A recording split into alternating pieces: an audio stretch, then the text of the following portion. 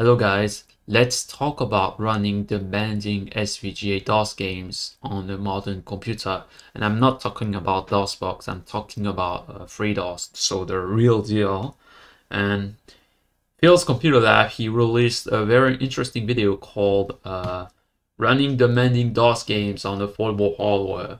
And he went with an F1 X2 along with the Sound Blaster Live. The problem with his recommendation is that it's no longer a good idea, and you're most likely gonna end up with a motherboard that is that comes with the Enforce chipset, and PCI sound cards are basically not gonna work on it. I covered it on my channel in a previous video, but basically the best case scenario is that you will get working FM music, terrible FM music, and broken DMA sound, so not a good experience to game on.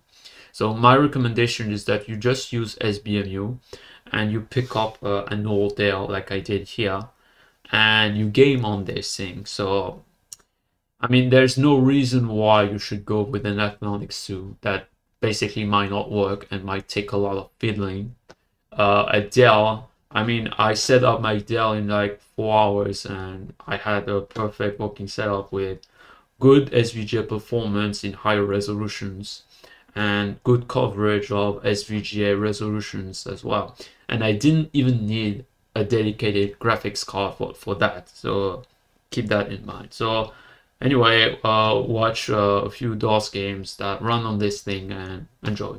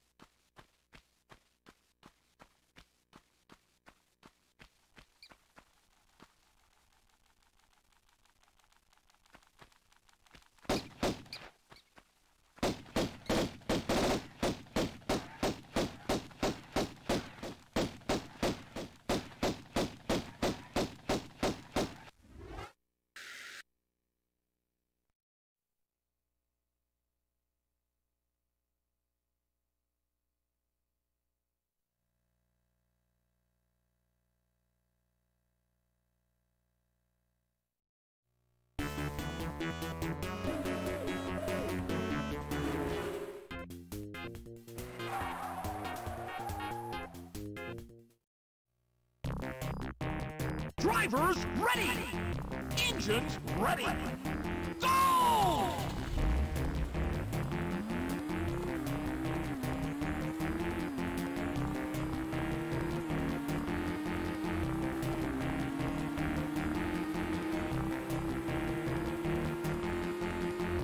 Whoa! You're going too fast!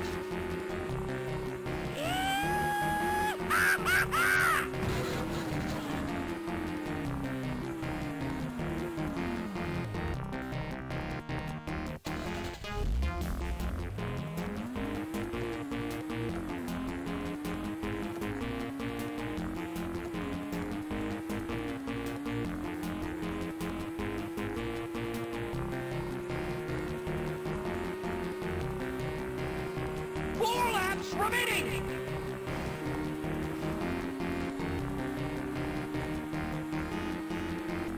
Whoa! You're going too fast!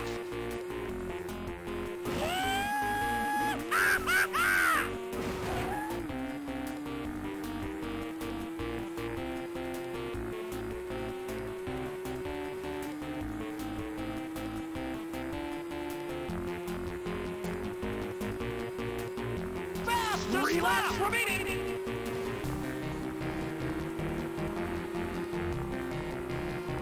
Whoa! You're going too fast!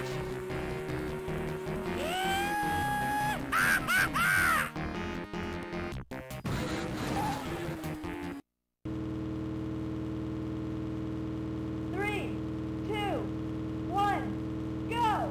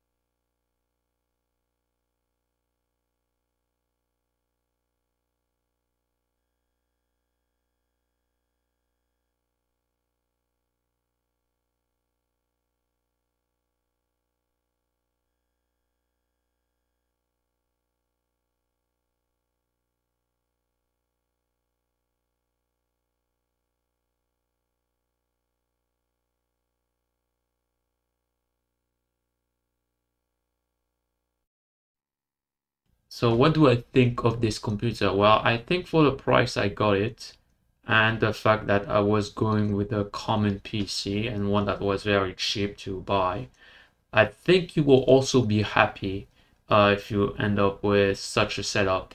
I mean, basically, you don't really need to spend like 2 grand on a 386, and honestly, that's for the better. The only issues that I have with it is basically software related. So SBEMU doesn't support CD music. It also doesn't support MIDI sound. So even though we do have soft NPU, unfortunately, you need hardware to use soft NPU, and such hardware is actually very rare. So the only way to emulate MIDI is it's gonna be through software, unfortunately. So I mean, it will happen eventually, but for now, I think we have a pretty good solution, and we can play most games, most of the games that matter anyway. And SVGA performance on this computer is also very good if you use a utility called MTRRLFBE, and that enables write combining on this chip.